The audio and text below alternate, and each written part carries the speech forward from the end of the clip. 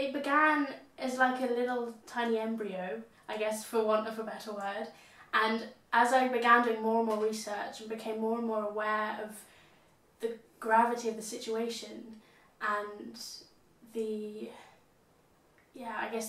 prevalence that it has today, even more so after everything that's been going on with the EU and things like that, I think it's become something that I really want to help people who aren't necessarily as aware of the situation to understand in an easy, accessible manner, I think, because poetry really does that, I think, for a lot of people.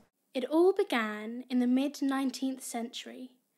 Our ancestors travelled to the United States in search of financial aid. Fast forward 136 years, present day, and, well, nothing has changed. Immigration still happens. Por la misma razón. La ayuda. Help. That's all they want. Immigration is happening, even though it's not necessarily happening around us and we're not necessarily close to it.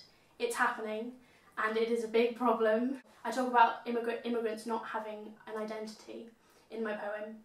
Sin trabajos, sin dinero, sin casa, sin alimento, sin salud, sin felicidad. Without identity. No identity. For me, looking at the poem in a different language, as I did do for in preparation while I was creating it, it motivated me to look up the words and find out and discover another language. I looked at a lot in French, and I have studied French, but I didn't know any of the words that I was listening to. So I learned a lot about that, and I hope people can do the same with my poem. But I think for the majority of the times I do express the English as well as the Spanish, so it is quite easy to understand, I hope. El movimiento de una persona en un país de destino a los que no son nativos. I wonder what's to come this year. 2016, the year of the monkey, the Rio Olympics, an ESA spacecraft to Mars, orbits, and, wait for it, my favourite, a space hotel for tourists. I voted in, and I think a lot of people my age did.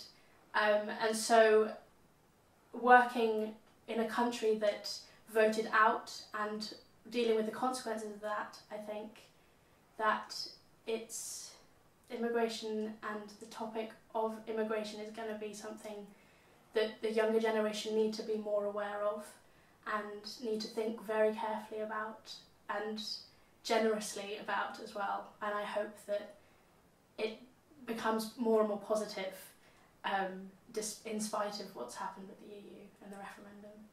Sin papeles, sin trabajos. Without identity. No identity. No body. Nadie.